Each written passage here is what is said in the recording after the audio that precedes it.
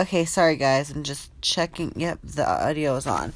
Hello guys, so it is me, Trentaco. I just want to thank you for tuning in to my discussion out of everyone else's. And so today we're going to be discussing Ghost Island episode 8. So pretty much the people, they merged in this episode, and they're called Navita. Okay, and they have this challenge where they have, like, to stand on this plank, and they have to have their feet in a certain zone. And they're carrying this, like, I don't know how to explain it. It's like a pole thing with, like, an idol on it or some kind of statue. And if they let it drop, they're out. Or if they fall off the plank, they're out. And every 5 minutes or every so amount of minutes, they have to move down the plank where it gets narrower and narrower. So in this challenge, Kellen wins. And in this episode, it seems like Chris versus Dominic. They should just call this episode Chris versus Dominic, because that's literally pretty much what all this is in this episode.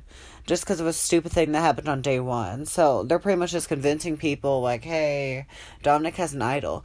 And Chris, once he gets his bandana, he looks at it and sees a little, like, clue to an immunity idol.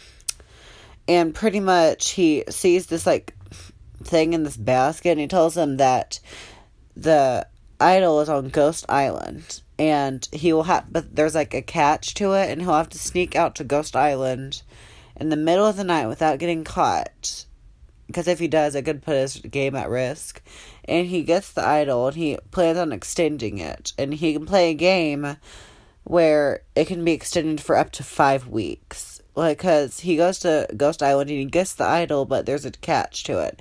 Like, it only has power for, like, a week. But the thing is, he can play a mini game and possibly extend the power of the idol. So he decides to go for it. And there's, like, these 10 things, bamboo things. And he gets one, so he extends it for 2 weeks. But the next one he gets, he doesn't get a vote.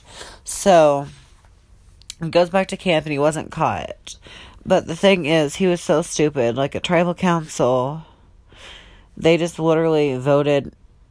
Well, obviously they voted him because he was a big target. No votes were for Dominic, and he used his legacy advantage, which I think was kind of pointless. And one thing, a highlight in this episode that I thought was hilarious is when Wendell was like, wrote Chris's name down. He wrote Chris the rapper, and he's like, don't rap, you cannot rap.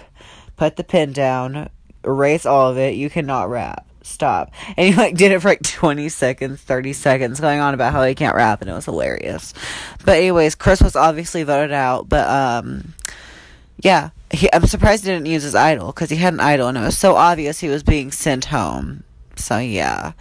Anyways, I always do Survivor discussions every Wednesday, so I really appreciate it if you tune into every single one of them. Thank you for watching.